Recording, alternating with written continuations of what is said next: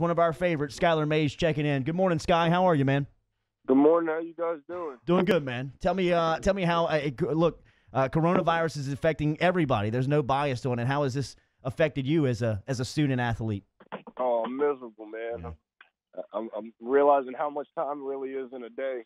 Usually my days have been going by pretty fast, but nah, I'm getting to spend time with family. I'm walking my dog every day, doing things like that. So Sky, what just happened was unprecedented, man. Y'all are gearing up for the SEC tournament, NCAA tournament right around the corner, and then in a matter of hours, it goes from all of that to absolutely nothing. Can you kind of take us back to that locker room, into your mindset? What was it like watching all that go down firsthand?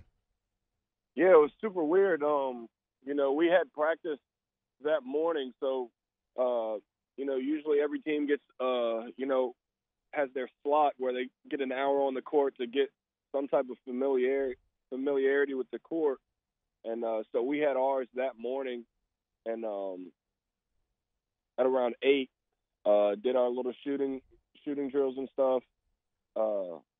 Got some good work in, and then we come back to the hotel, and bam, the SEC tournament's canceled. So coach calls us all in, and we talk about it. We're trying to figure out when we're gonna fly back, and then we kind of leave again, and then about 2 hours later, we find out the whole thing's canceled. So then we regroup again, and we kind of have our talk, and it was so quick. It was hard to really process the whole thing. And I guess so. How have you been dealing with that process of accepting the fact that your senior year, you had this incredible senior year, you've had this incredible career, you had earned the opportunity to play in that NCAA tournament once again. How are you processing the fact that suddenly it was all just kind of taken away? Like, how are you over it yet? Have you gotten over it yet? I've had plenty of time to do some reflecting and stuff, and I definitely feel like I had a really good career, and especially I felt like I went out with a bang and all, but I just feel more so from my teammates and what they were hoping to accomplish in the tournament. Luckily I was able to experience it at least once, but I'm just gonna miss going to war with my guys and all the fun that we had this year, because I felt like we were really trending in the right direction after that Georgia game, but things happen, so you kind of just got to move forward. I don't want to really harp on the negatives. If they gave you another year, would you consider it? I don't see it, man. I don't want to lie to you. Yeah. No. I feel like I pretty much maxed out here. Mm-hmm. But I love the LSU faithful, and it's been a great 4 years for me. I saw a mock draft 2 weeks ago, or excuse me, 2 days ago, that had you going 51 overall to Oklahoma City. Take me back to last summer when you worked out for NBA teams, what you learned, and then maybe how you improved your stock here in your senior season. Yeah, the process was really fun. I got 5 workouts in 7 days. Oklahoma City was actually one of the teams I worked out for. Mm-hmm. It's about an hour and a half workout. You're getting a lot of conditioning, a lot of shooting in, and you get to speak with the front office and things like that, which is pretty cool. And just last year was kind of about getting my feet wet and learning what it took to get into the NBA, and then I think that really helped me for this year. Getting a better understanding of what teams are looking for out of guards, and I was able to apply that. I shot the ball a lot better. That's what I think has really boosted my stock a lot better versus last year. So there are a lot of things that I still need to improve on, but I think shooting the ball really well this year helped me a lot. I thought your performance at Auburn that Saturday, that morning when you had 30, you were the best player on the floor against a top 10 team. I thought did a lot for NBA questions that people had about you, especially your way to shoot the ball. You heard what your head coach Will Wade said about you. Your first team was 2-16. Your junior team was 16-2. You were an academic All-American. You were an All-SEC player. You were on teams that had success. You were on teams that failure. Is there anything outside of winning at the highest level, winning the national championship, that you feel like you did not accomplish during your college experience? It's a great question. I think there's some individual awards that I probably could have gotten. I had a chance at getting that I wasn't able to get, but other than that, man, I think I've done a lot, and I think my career has seen a lot of blessings, and I'm just appreciative at this point. Like we all said, we wish we could go back to the tournament and give ourselves a chance to get that national championship, but I'm at peace with how my career is going. Do you have a favorite moment, favorite shot, anything like that stands out above everything else over the last 4 years? Yeah, my favorite shot was definitely as you could probably guess, the Mississippi State game winner. But favorite moment was definitely winning the SEC championship, getting Miss Faye to go up there and cut the nets with us. That was definitely number one moment for me. How did your love for basketball change? What did basketball do for you after Wade?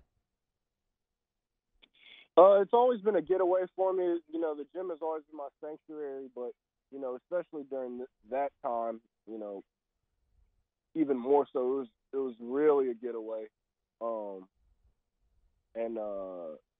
You always feel like you're playing something, playing for something, but when something like that happens, now you really have something that you can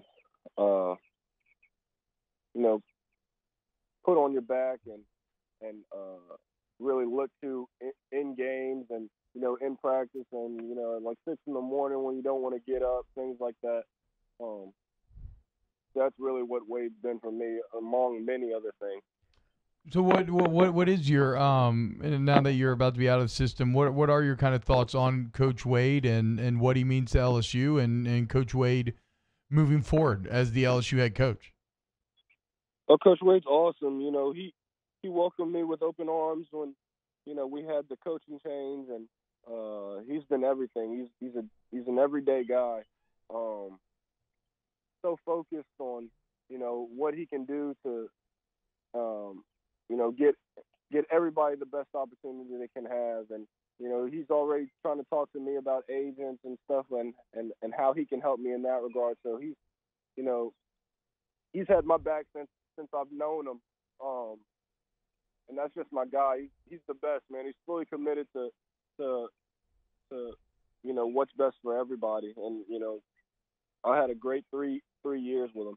University High won 2 state championships, moved on to Findlay Prep, was a starting point guard there, then an illustrious 4-year career here at LSU. Skylar Mays joining us, ESPN, Baton Rouge, New Orleans, Alexandria. At 9, my favorite athlete in the world was Chris Jackson. You had a chance to meet him at Mahmoud Abdul-Rauf a couple of weeks back. He referenced you in our radio interview of somebody who he watches play still for LSU basketball. I know you spent some time with him that Friday night in town. How cool was that experience? Oh, man, he's got like this aura about him. It's like he's glowing all the time. Unbelievable person. Brings great energy.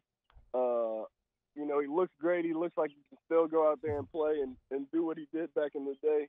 But I'm hoping to get some work in with him. We actually had conversations about that, and but just the most humble person, and somebody I definitely look up to. So at 9, my favorite player was Chris. I take my son and his friends to that day at the game, and they talk about you. The 9-year-olds talk about you like I and my friends talked about Chris. I got to imagine that you've seen that a lot with the youngsters of LSU fans. What's that part of it mean to you, being a Baton Rouge native, and know that the LSU faithful, the younger demographic, you mean so much to them? Yeah, that's one of the best parts of this whole thing, man. That's the type of stuff that lets you know that your name's gonna live on, and that you've definitely done something with with the stage you're on. So for me to be in that position, it's almost surreal. now that I think about it. But you know, I definitely don't think I've done as much as Chris Jackson has done. I don't know if I should be put in that category, but you know, I'm just thankful. Sky, maybe you can give us some kind of insight into going forward. You mentioned wanting to move forward now, and you're moving forward in very uncertain times where, like, have you had contact with NBA teams? How's that process working as their suspended is currently in limbo itself, or their season? I think everything's on a standstill right now. I'm not sure how much contact they're having. You know, I'm sure they're having contact in-house, but and you know, with agencies. But other than that, it's kind of like the agents are the middlemen, and you know, I think that's kind of how it's working at this point. So your process right now is you're just trying to find who you're going to ink with, which agency. Right, and it's a much slower process now. You know, with everything being pushed back. So, yeah, it's going to take some time. How much do you resource Garrett, Temple, and Tyrus and the crew in town? Yeah, I talked with Garrett a couple, not a week ago, probably 4 days ago. You know, just asking him about, you know, the whole process and, you know, NBA stuff and, you know, just trying to get a better feel for everything. And he's such a valuable resource and somebody I look up to and, you know, just a great human being all in all. Been watching you play since 8th grade, man. Calling your games on the radio in high school is one of my highlights of my professional career. It's been awesome watching you play. You're a great representative for our state and our city. Thank you for the time this morning, and good luck. Thank you so much. Appreciate y'all having me. Always. Thanks, Sky. Always. There's Skylar Mays checking in. Pleasure to watch you play.